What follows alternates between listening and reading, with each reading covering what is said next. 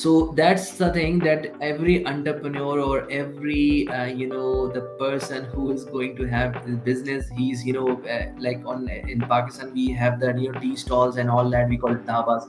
So people like four friends are sitting together and they're very optimistic about their ideas, going crazy, and then they at the end of the day they are not going to do it, or if they are going to do it, they are going to fail. There's a 99% failure chances are there. Reason being, because of this optimism, because you are quite confident about your idea, but you did not reach out to people. So as I suggested, prepare a questionnaire, reach out to your target market and assess their input, what they are going to say about your product. Okay, whether you think that it's a solution for any pain point, whether it's actually a pain point or not, or you think it's a pain point. Okay, let's say if you keep pets, right?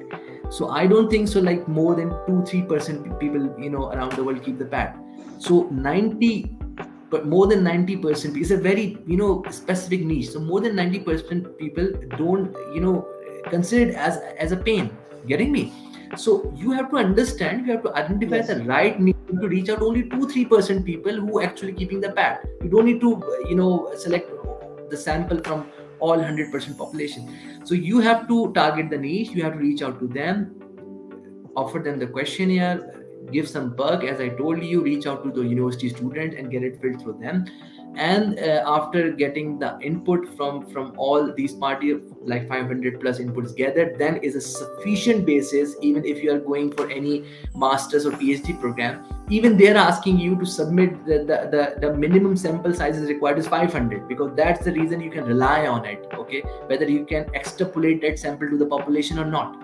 You getting me? So it's a reliable sample. You cannot go for 100 or 200. It's not going to represent the population of millions. So in this situation, you have to go for the research, properly research, reach out to people, spend some money, okay, make it incentivize it, and then then do the proof of concept.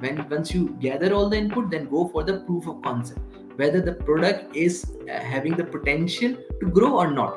Go for the proof of concept in certain locality, at your workplace, in your neighborhood, okay, or maybe in your friends and family. Do the proof of concept. And the last thing what I suggest you, then you have to have after that the mentorship impact as well. If you are making any mistake, that mentor is going to highlight or identify. So to reach out to talent, you have to build a complete complete remote working model, as we built in Nash Perspective. So we are reaching out to the people who are sitting in maybe Nigeria, who are sitting in Bangladesh, or maybe in Europe.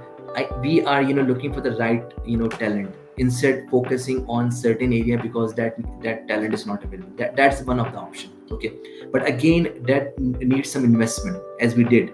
So but startup usually cannot afford to build such kind of remote based model, or 100% remote based model.